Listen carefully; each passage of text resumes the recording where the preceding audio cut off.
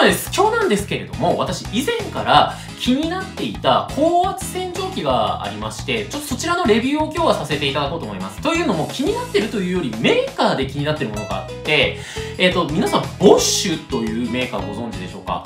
で、ボッシュっていうのがですね、ドイツの超老舗の電動工具の、メーカーなんですよね。いわゆる日本でいうとマキタさんみたいな感じですかね。で、そこで出している高圧洗浄機を私結構以前からですね、気にはなってたんですよ。というのも、お仕事で、外回りしてた時に結構ボッシュの高圧洗浄機使ってる方多かったんですよね。なので、どれくらいの性能なのかなと思って、今日は買ってきちゃいました。で、いきなり一番高いやつじゃなくて、ちょっと予算の都合で、一番コスパのいいやつですね。ロープライスで買えるボッシュの高圧洗浄機を買ってきたので、まずね、こちらです。はい、こちらの製品ですね。ロゴ見てください。なんかベンツみたいでめっちゃかっこいいですね。さすがドイツって感じなんですよね。で、お色も、なんか、やっぱりミリタリーって感じでめちゃくちゃかっこいいです。ちなみにちょっとボッシュに合わせて今日緑色のシャツにしたんですけれども、AQT33-11 という、高圧洗浄機です。写真の通りコンパクトなタイプになるんですが、スペックどうぞご覧ください。一番気になったのが消費電力が 1300W もあるんですよね。で、結構家庭用の高圧洗浄機 1000W ぐらいのものが多いんじゃないかな、コンパクトなものの中で、コンパクトなのに 1300W もあると。電気代食うんじゃないかと思われる方もいるかもしれないんですが、これがやっぱ基本的にパフォーマンスになってくるので、で、やっぱり見ての通り、水圧を表す、HPA かな？ヘクトパスカル。メガパスカルか。メガパスカルに関しても最大で 10.5 の表記もついてるんですよね。普通に使った時にね、3割ぐらい落ちると思うんですが、7メガパスカルもあれば、コンパクトな高圧洗浄機の中では結構トップクラスに高いと思います。で、水の量もおそらく300リッター毎時ぐらいはあるので、やっぱりね、清掃効果はかなり高め、この見た目なのにもかかわらず、かなり高いんじゃないかなっていう感じがしますよね。あと、重さも 3.8 キロなので、コンパクト機のような、軽さなので、そこの部分もいいんじゃないかなというところです。ではですね、かなり今日期待してるんですけども、中早速見ていこうと思います。はい、ではですね、早速開けていきます。中どうなっているのかがすごく楽しみです。はい。こんな感じで、まず、取扱説明書が入ってます。で、続けて、ガンですね。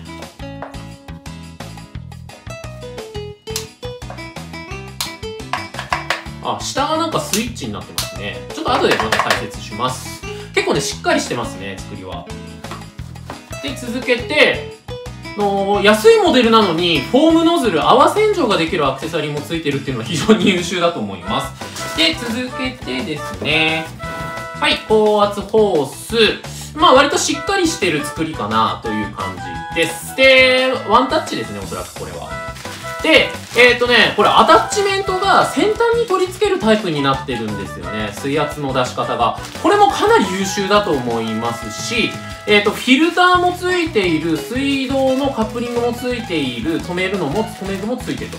非常にね、1万円弱の製品にしたら、いいよね。で、本体。はい、これが本体。かっこいいよね。すごくかっこいい。ミリタリーな感じですよね。で、重さが3キロなので、ちょっと重たいかなっていう感じはしますね。で、延長するノズルですね。ランスですね。はい。こういう感じですね。あと、水道ホースまでついてるんですよね。これも結構ついてないモデルが多いので、いいですよね。で、これが、ちょっと何か、ちょっと後で確認しますね。おそらくね、横とかにつけるやつだと思います。はい。で、以上です。これ中身ですね、かなりね、いい。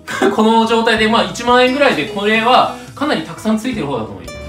はい、じゃあですね、まず接続を順番にしていこうと思います。まず、電源コードを、こういう感じ。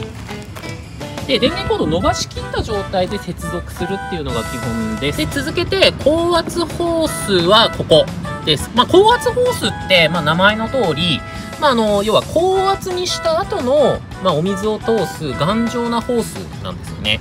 で、ここにガサッと差し込むっていう感じです。で、続けて、ガン側ですね。グッと押すと開いて、この状態で中にカシャッと刺すと。こういう状態ですね。で、先端側。グッと刺して回すと接続ができる。まあこんな状態。で、このやつのすごいところが、この先端のアタッチメントを変えることで水の出方が変わりますよっていう。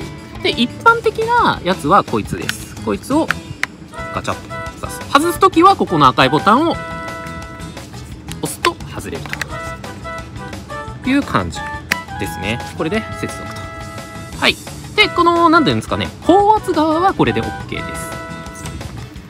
で、水道ホースのカップリングはこれなんですよね。で、これすごくいいんですよね。フィルターがついてるので、これ、荒ゴミを干してくれるんですよね。これもケルヒャーにはついてない、このカップリングが優秀っていうところです。で、もうこっちはね、最初から水道ホースの準備はできてます。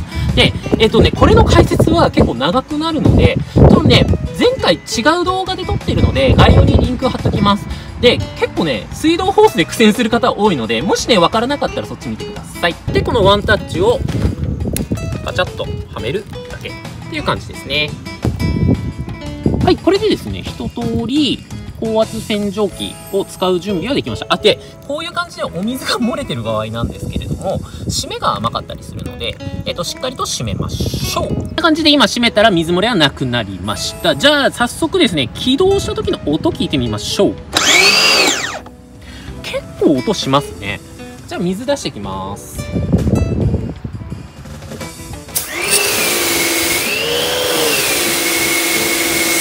まあ、今、落ち着いてますね。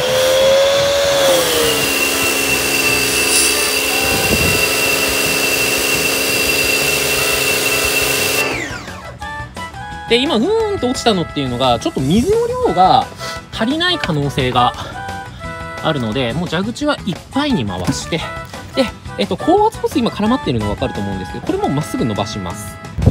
でですね、これ、やっぱね、今ちょっと使ってみて、すごくいいところがいくつかあって、こう、扇状に出るじゃないですか。で、出してる時に、くるくる回せるんですよね。わかります？これね、角度が変えれて、洗車の時すごく便利な機能なんですよね。じゃあ早速ですね、ちょっと洗車していこうと思います。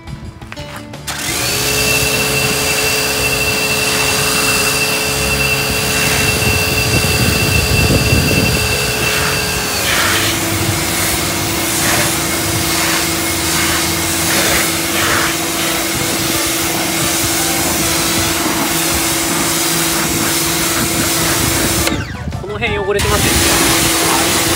ちょっとこれ汚れではないです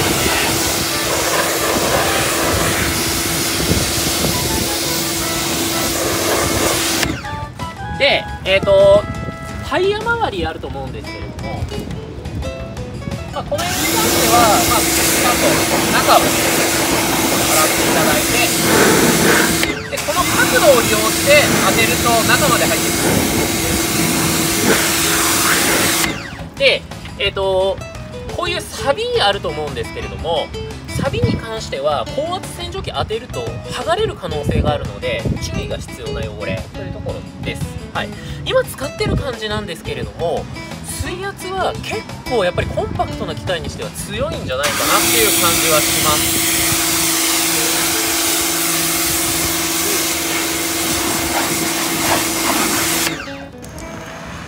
じゃあちなみになんですが、こういうアスファルトで当てるとどういう感じの汚れの取り方がするかというと、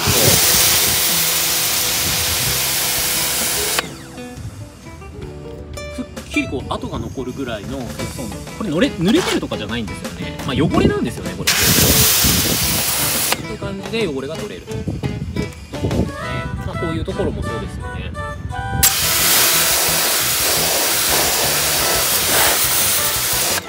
綺麗になります。で、付け替えに関しては簡単ですね。で、パコッと外して、もう1個ついてる付属のノズル、こいつをつけます。カチャカチャッというまで入れて、しっかりはまってることを確認してください。これね、はまり悪いとポンって飛んでったりするので危ないので気をつけましょう。じゃあ続けてサイクロンどういう感じかというと、で、これ何なのかっていうと、0度のビームをぐるぐる回すので、清掃能力がだいたい2倍から3倍ぐらいまで跳ね上がるっていう、便利なアクセサリーなんですよ。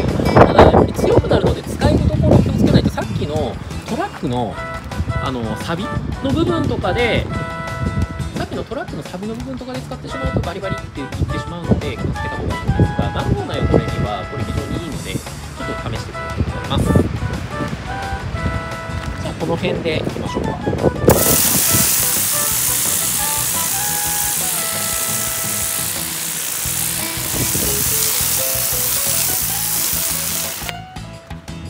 こんな感じで広範囲に一気に掃除ができるんですよね。はい、こんな感じで今ちょっとですね、ざっと試させていただいたんですけれども、先端の部分を付け替えれる、これですね。っていうのは、これ非常にね、他社にはなかなかないものになるので、画期的だと思います。かさばんないので。で、しかも威力もね、やっぱコンパクト機とは思えないぐらい強力な水圧と水量だなっていうのは、今日使ってみて感じました。で、使ってる時もそんなにコンパクトなモデルになるので、邪魔にならないっていうところと、しまう時も非常に邪魔にならないというところでいいんじゃないかなっていう感じです。思ったよりやっぱりスペック高えなっていうのが今日、なんていうんですかね、シンプルに使ってみた感想になります。はい。ではですね、今日は、ボッシュの AQT33-11 のレビューでございました。音はね、ちょっと気になるかなっていう感じはしますが、はい。もしですね、何か使ってみて感想などあればコメントにですね、合わせて載せていただければと思います。ではまた。